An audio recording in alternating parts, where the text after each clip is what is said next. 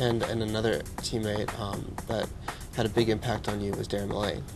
And you've always spoken highly of him, and he really had a huge impact on just not you as a player, but as a person.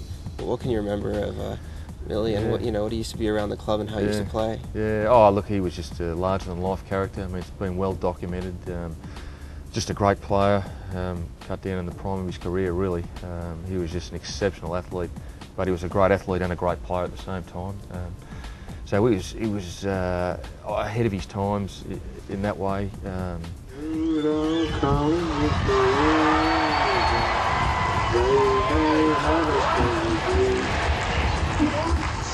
It was fantastic for me too, because he was such an extrovert and I was a bit of an introvert, not saying much. He's the one who gave me my nickname Rowdy. I remember being out here one day and we're just about in this pocket here where we were going down. I think even Crackers Keenan was down there at the stage and was calling me over to join their group, and he said, "Brownie, come down here," and Pants said, "No, it's not Brownie, it's Rowdy," just instantly, off the cuff, and it just stuck ever since. And it's funny, even some of the young blokes who get drafted at the club now will call me Rowdy. I find it quite funny at times. But yeah, he had an enormous impact. He took me under his wing, so to speak, and because he was one wingman and I played on the other wing, and we'd go out on the ground, and he grabbed me and we'd sort of walk slowly over to the wings, and I remember him saying, let's just, we'll just see when the opposition walk out, we'll see who goes to what wing, and because he knew that someone would try and pick him up, and then he'd just have a little chat, and then off we go to our respective wings and into it. But yeah, he had an enormous impact on my career.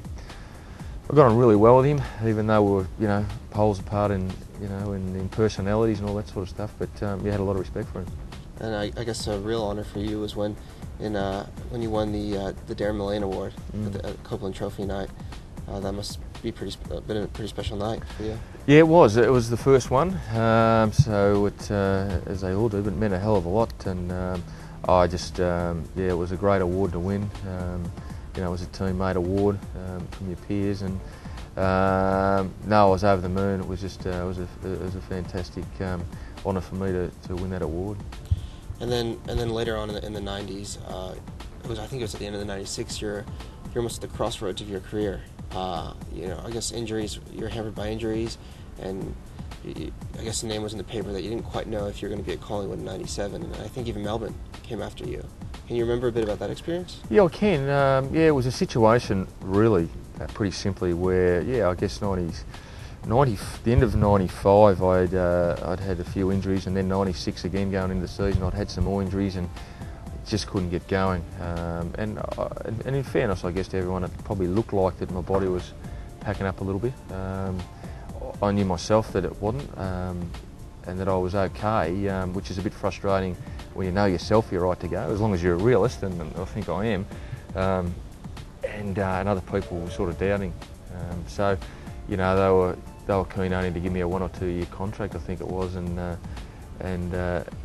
thought, the whole time I'd been playing, I'd always been offered 3 year contracts, and I was pretty keen to get another one of those. And so it was, wasn't like it was a standoff, but it was a little bit of a situation where the club only wanted to give me one, I think it was, and I wanted more than that, and I was never going to go. But yeah, there were other, I think it was Melbourne that was interested, and it was never going to be a situation I was going to leave. I'd never in my own mind ever go, and I never used that situation to my advantage. I was always upfront and honest, and in the end, I guess, I was very grateful to the club that they ended up giving me a 3 year contract, and so I was at 96 and playing to 2000 anyway. So was resolved, and there wasn't really much in it. It was probably only a couple of weeks of paper innuendo and talk. But I guess at that point again, when the chips were sort of against you and how you played, you come back in '97 and win the Copeland Trophy. Yeah, I did. I guess I had a bit to prove once again, and I was able to do that. Got my body right. Had a big pre-season, and I think myself was almost my best year out of my whole 14 years.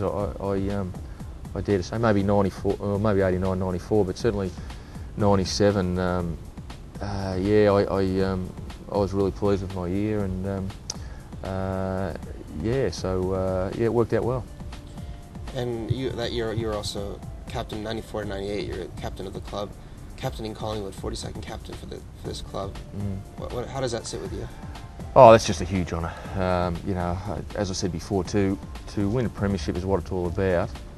To actually captain the club that I barracked for as a kid, I would never have dreamt. You know, I would never have dreamt that was going to happen. So, just a huge honour, and it's something I look back on and am very proud about. Yeah. And how does, I guess, that extra role change you as a player in terms of how you go about your business on the field and maybe just even in practice? Well, it does change you because you have to change, and I was always big on in leadership. It's about leading by example. I didn't, you know, and I was really confident that I could do that. I thought I always played my football, you know, as professionally as I could, trying to do the right thing, work really hard, you know, being disciplined, all those things. And I thought if I could do that, then that was the best way for me to lead. I remember Lee Matthews, and I remember, it's funny, sitting here looking out, that just over near the race, just over there, Lee grabbed me and he said, look, we're going to go with you as captain. So he shook my hand and he said, but I don't want you to change. You know, just we're rewarding you for the way you go about your footy.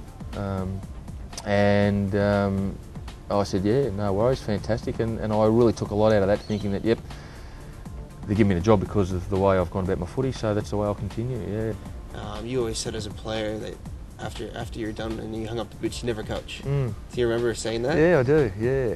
Yeah, look, I think I was, yeah, and that's true. I think as a player I was, even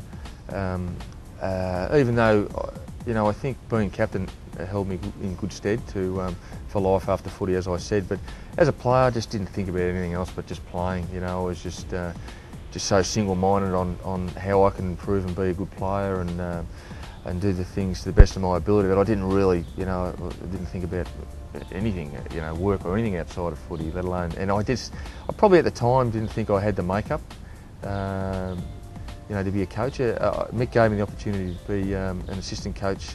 So my first year out of footy I was an assistant to David Bonifant, who's still here now as our conditioning coach.